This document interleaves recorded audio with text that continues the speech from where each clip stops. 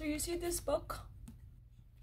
I purchased this book from Salvation Army. And I purchased this book from Salvation Army about 4 days ago.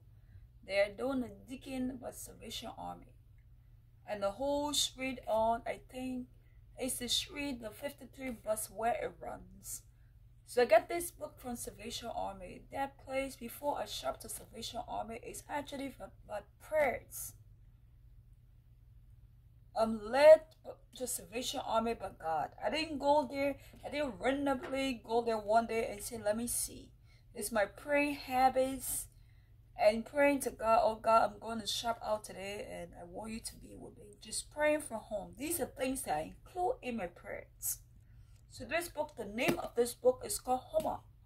Homa is a word in the Bible.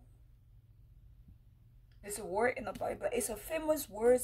It's a famous word used by poets, and it's also the name, I believe, of Richard Gere's son.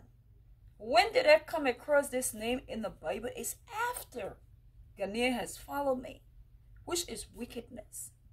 Now this is not God. This is not God speaking.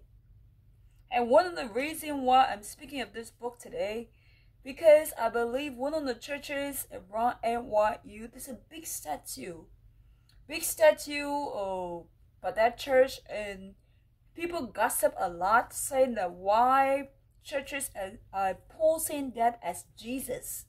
But the picture doesn't even resemble any kind of biblical movies where this person is famously known as Jesus. It's just a statue, and people associate that statue with theater, and that statue came out of my body.